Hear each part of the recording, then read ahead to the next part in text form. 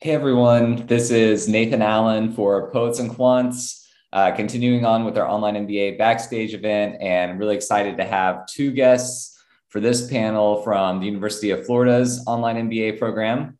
We have Naz Aranguch, who is the Director of Admissions for that program, and then we have Carly Eskew, who is the Director of Business Career Services. Thanks for joining. Correct me if those titles were wrong. But let's just start with Naz. Can you just give us a general introduction of your school, the missions, values, location, although that doesn't matter as much with the Online MBA, but where you all are physically located, and then the reputation of the program. Perfect. Thank you, Nathan. Now, for all of you listening, so we here at the Warrington College of Business offer an online MBA program. In fact, a little historical context, we've been delivering this program since 1999. So we were a pioneer in establishing an online program. Now, some kind of key things to keep in mind and maybe unique features that maybe you aren't aware of is that with our online MBA program, we actually offer two formats. We offer a 1-year and a 2-year program. So our 1-year program is actually designed for anybody who already has a business degree within the last 7 years. So they're able to accelerate their MBA experience down to 16 months from start to finish. And then our 2-year online MBA program, that program is open to any undergraduate major. So you don't ever have to have seen any prior business courses to be eligible for that online 2-year program. And the 2-year program is 48 credit hours from start to finish and 24 months to complete.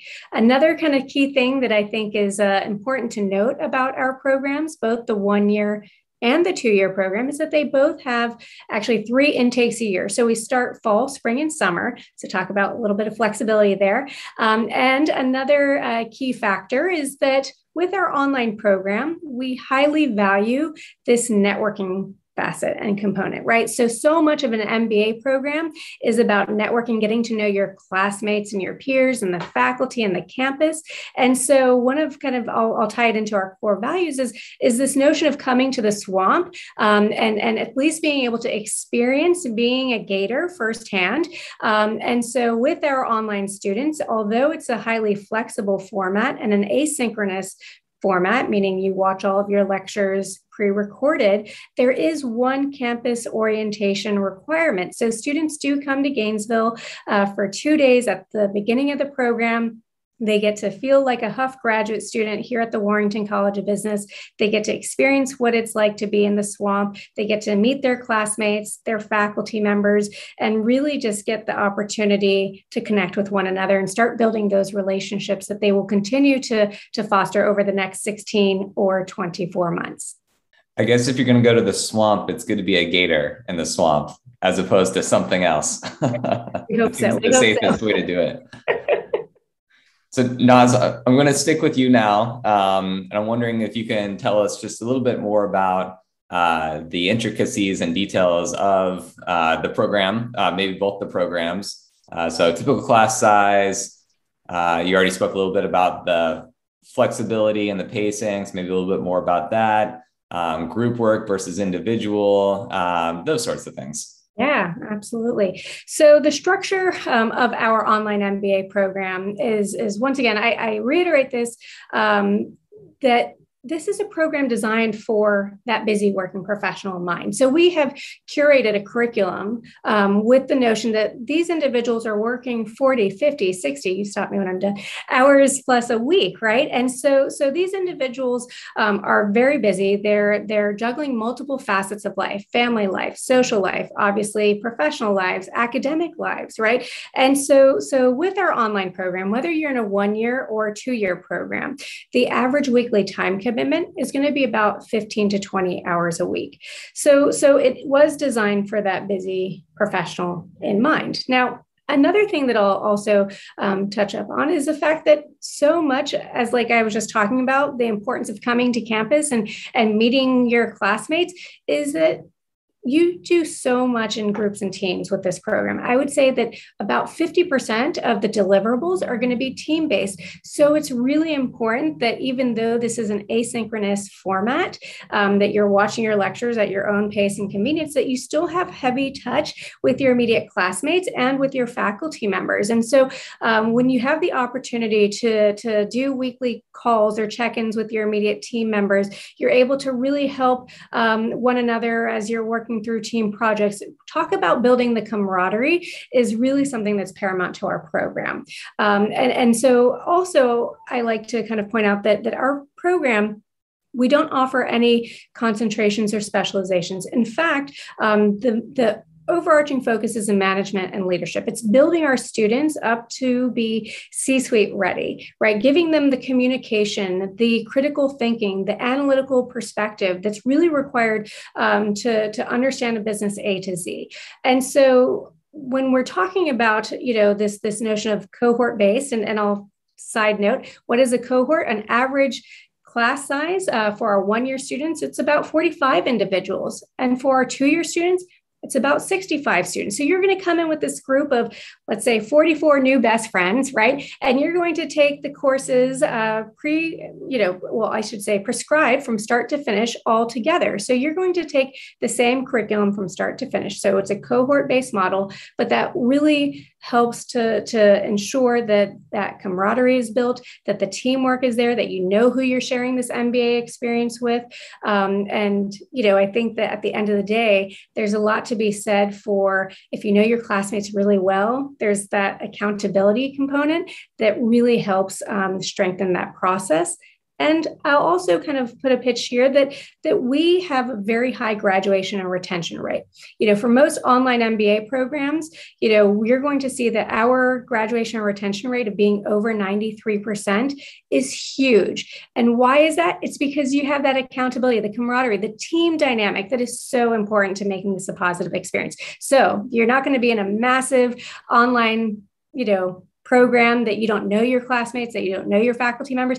These are people that you're going to have met here in the swamp, and you're going to continue to connect with over the span of that 24 or 16 months. And hopefully you're going to come back to the swamp at graduation and celebrate all together this huge accomplishment.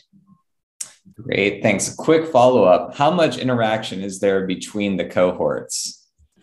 That is an excellent question. So you interact most closely with your immediate cohort, right? These will be kind of your go-to people, right, over the span of the program. But we do a lot of intercode networking opportunities. In fact, we offer professional development above and beyond, as a co-curricular component to our MBA program. We offer a lot of ways to engage beyond the classroom, such as 1 week residential courses here in Gainesville, global immersion experiences where you can spend a week abroad.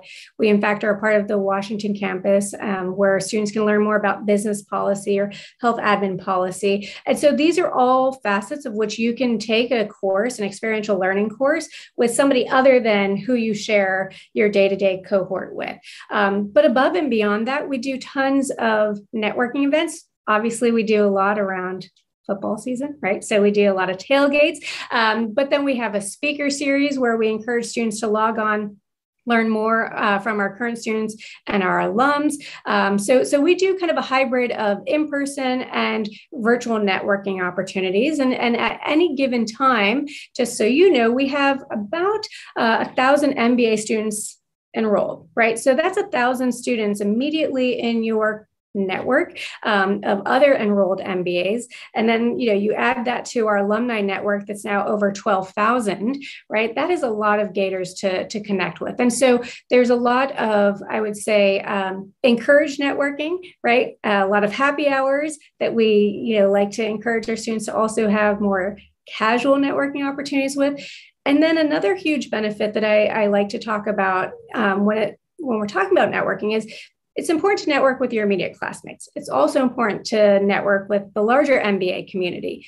But there are over 500,000 Gators globally. And so it's really, leveraging that opportunity to connect with other Gators, maybe geographically, if you are living somewhere out of state. So in fact, not too long ago, I was in Chicago where I hung out with our Windy City Gator Club, and we encouraged all of our current students and alums to come and connect with us there. So there's no shortage of opportunities to connect. Great, thanks. We'll switch to Carly now, and let's talk a little bit about career development. So we've been hitting a little bit on networking within the program. What's your office doing to just kind of create some networking opportunities, maybe with people already working professionally, mentorship opportunities, any other career development opportunities you want to highlight? Yeah, thanks for asking that, Nathan. I think one of the other things that sets our online MBA program apart from some other schools is just how proactive we are in serving our online student population. We recognize that different from full-time MBAs, our online students are balancing, full-time careers, families, and things of that nature. But for those students who really are dedicated to finding a new role at a new company, or seek to do something different from what they're doing now, we offer some pretty intensive one-on-one onboarding with our coaches. Both at the very beginning of their program. So we meet individually as Career Services Office one-on-one with all the students in our incoming cohorts within the first 3 months. And we do that really intentionally, and we steward that. And so I think for anyone researching how Career Services supports the different online programs out there, I think that's a differentiating factor. We want to get to know all of our students within the Career Services Office, even within that initial touch point, even if they know they're going to be staying with their company or are largely pursuing the degree as a professional development goal. We still want to know who they are so that we can facilitate some of those relationships and be really intentional about connecting maybe folks across program when they're targeting positions at firms where we have either current or former online MBA students. But our intake, our onboarding process, rather, for those students who are really interested in making a change is actually pretty similar to our full-time program in the event, or in the sense that we have an initial discussion kind of focused on developing that career search strategy, followed by a pretty intensive resume overhaul discussion, and then a really constructive mock interview as we think about getting ready for some of the national career fairs. I'm proud to say that we do every year bring some online students with our full-time students to the national career fairs, kind of depending on where they are. We make sure that they're as ready as the students are who are living here in Gainesville. And so we do recognize that they have unique needs from the full-time students. So whereas our full-time students are mostly, they've left their jobs and they really have to opt out, if you will, of the career services that are provided, we do provide a way for the online students to engage as rigorously and opt into that, depending on what their goals are. Great. I'm going to pause for just a second because we've had a few people join, just to say that we've got about 1 million questions, but if you want to throw some in, go for it into the chat box and we'll address those as they come up. But sticking with Carly, whenever you're talking about the one-on-one coaching, can you just share a little bit more about who those coaches are, who the experts are for mentorship, who those people might be, and then how that one-on-one coaching and mentoring progresses throughout the program? Yeah, another great question. Thanks, Nathan. So this is another, I think, differentiating factor for Warrington, which is our graduate career coaches, as we call them, all come from the private sector. And we think that that's really important because they've kind of gone out and recruited as graduate students, gone for graduate level roles. So in some cases, in the case of our current coaches, actually have come back to recruit graduate level talent on campus. And so they've literally sat on the other side of the table before. And so that helps us make sure that the coaches that are working with our students are really credible, because in the case of our 2 online coaches right now, both of them actually have master's degrees from Warrington. And so they know exactly what it took to be successful and have gone out and work in talent acquisition and even consulting and general management roles. And so we are very intentional about sourcing our coaches from roles like that. I'll talk a little bit about how, I think you asked how the one-on-one coaching progresses. And so we have an online MBA coach dedicated to our 1-year program, and then an online MBA coach dedicated to our 2-year program. Both of those coaches meet one-on-one with their cohorts within that first 3 months. But the difference between the 1 and 2-year format is that the 2 years, by the time you're in your 2nd year in the 2-year program, that's when you're really intensively onboarding with your coach. I think we'll touch on this a little bit more later, but in the 1-year format, we do have some online career related content that serves as a prerequisite to that structured onboarding that I mentioned earlier. But once that's completed in that 1 year, typically actually around this time, students start interfacing really closely with the coach to get engaged and up to speed by the time that, traditional MBA recruiting comes around in the fall. Now, let me say that online students technically could recruit for a new role at any point. Doesn't have to follow the traditional fall recruitment cycle that you see sometimes with full-time MBAs. And so our coaches are always available for some of those, ad hoc salary negotiation discussions or quick mock interviews, even if they're sort of off cycle from the onboarding rhythm that we've created. So in the 1 year, you're kind of jumping right in, and you kind of hopefully are able to articulate what it is on a career basis that you're going after, so we can support you in that. And in the 2-year program, you'll have that first one-on-one discussion with the 2-year online MBA coach. You'll get some, actually the online content is separated into 2 years for you. So you can do some of those exploratory networking conversations in the 1st year. And in that 2nd year, that's really when you're jumping in to that rigorous strategy discussion, resume interview, and then any other ad hoc or sort of on-demand coaching that you may need. I will say another thing that helps us, I think, serve online students is that my coaching team will set evening and weekend hours as well as lunchtime and before work hours to make sure that students are not disrupting their work day too often to get access to the coaches. Great, thanks. And for students who are looking to, and you've kind of hit around this, maybe you want to go into a little bit more detail, but for students who are focused on finding a specific role, or they have a company in mind that they want to work for, or there might be just maybe not something as specific, but a general career path that they're looking for. What sort of advice do you have for students who might go to Warrington or other online MBA programs about that journey? Thank you. Hopefully they will come to Warrington though. I'll say the obvious one first, just so we don't forget that. That's, having conversations with folks who are in your target career. And the good thing about the Gator Nation is, as Naz indicated, it's massive. And so we, in many cases, are able to connect incoming students with folks who are in a similar type of a role. So that's sort of the obvious statement.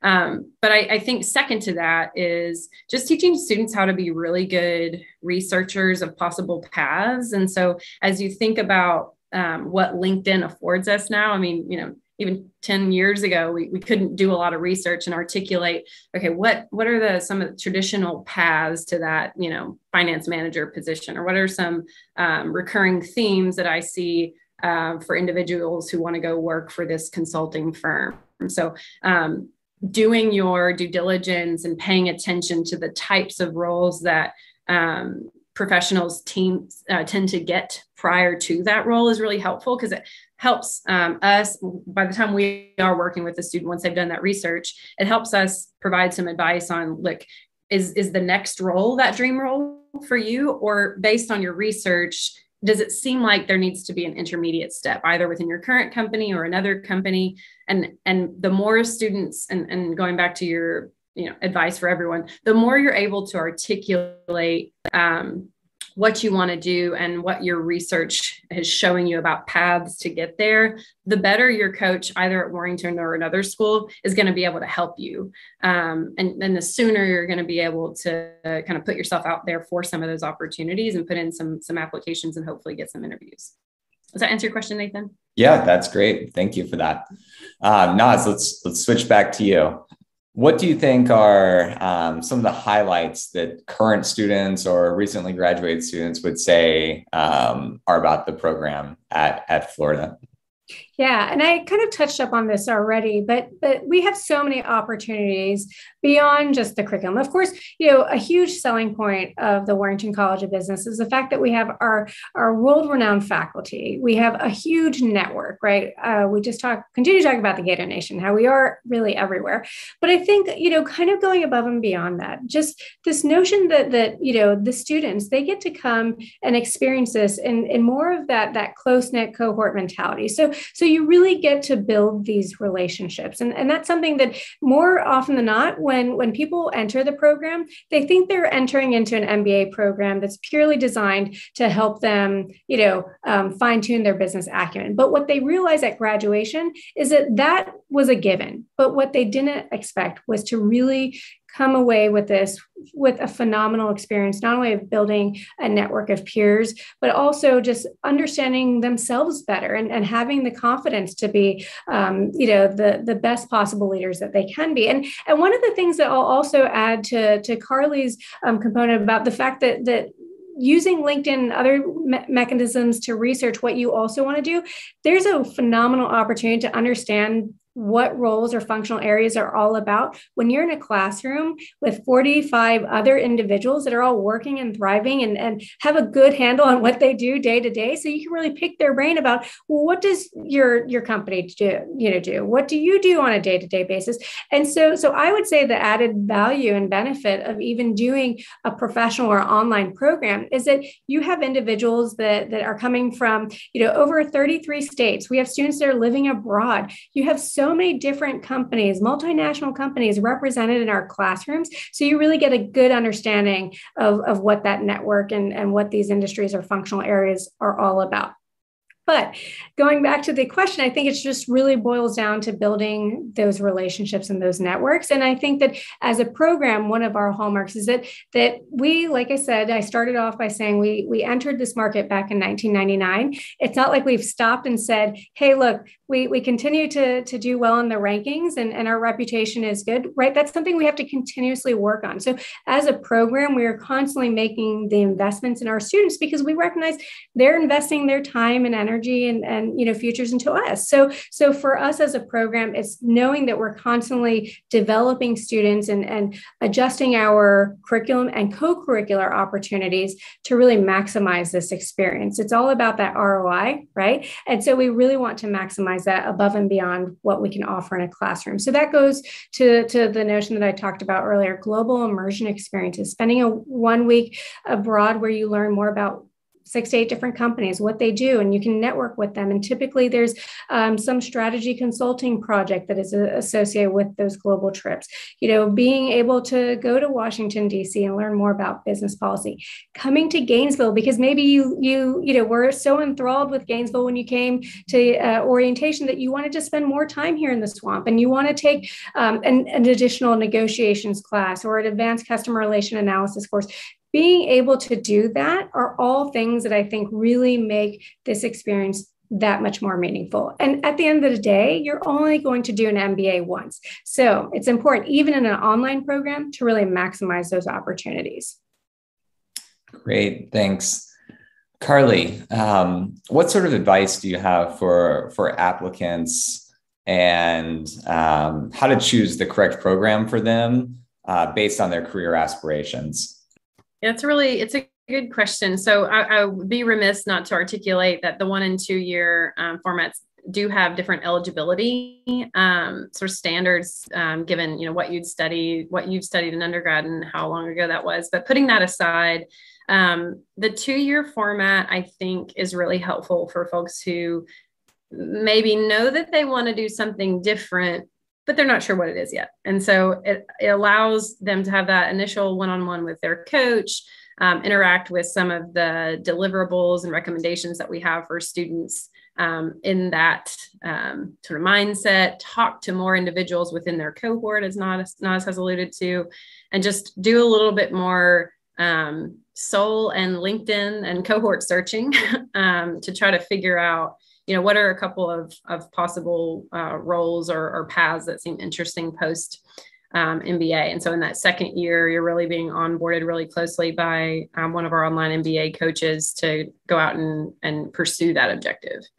And then, what you will likely predict I'm about to say, the 1 year format is on a career basis, probably better suited for folks who say, I know what I want to do. I've known what I want to do for a time. I'm having trouble getting there. But I'm pretty clear on what I want my next step to be. And I'm ready to really put in some intense classroom and, career focused work to get there. And so, while sometimes, there are some, pretty directed students in the 2 year program or folks who are a little bit less sure in the 1 year program, I'd say on average, we like for our folks who are open to a lot of different paths or exploring a lot of different paths in the 2 year and those who are pretty sure about what they want to do in the 1 year. And we've designated our coaching team to reflect that, right? So we have a coach that works specifically with 2 year students and a coach that works specifically with 1 year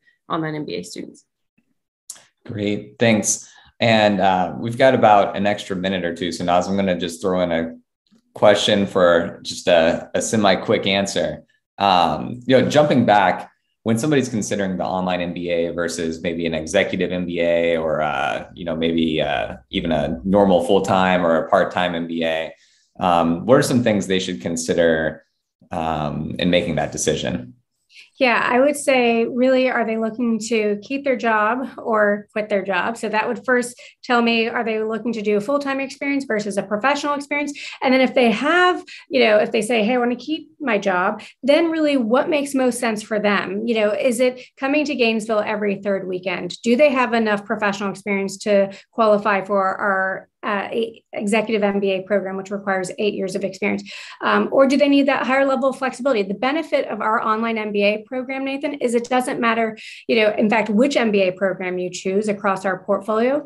All of them lead to the same degree. Nothing on your transcripts or diploma will specify which of our online or which of our MBA programs you pursued. So if it's online, great. You need that extra flexibility. Fantastic. But I encourage each and every one of you to reach out to me, because both Carly and I, we both sit on both the full-time, and the professional student side of the house. So if you have questions, reach out to us, right? We'll be able to guide you as to what format makes most sense for you. Great, thanks. And speaking of reaching out, what's the best way applicants can get in touch with you and your team? Yeah, I would say just email me or call me directly. So we have a great easy email address, floridamba@warrington.ufl.edu is the best way to reach out, or give me a call. I'm always happy to talk to anybody and everybody and walk them through which format they think would be best for them. Great. All right. Naz and Carly, thank you very much for your time. And hope you have a great rest of your day. Thanks everyone for listening. And we're gonna continue on now with the rest of the schools, the onstage online MBA event with Poets and Quants. Thanks. Thank you, Nathan.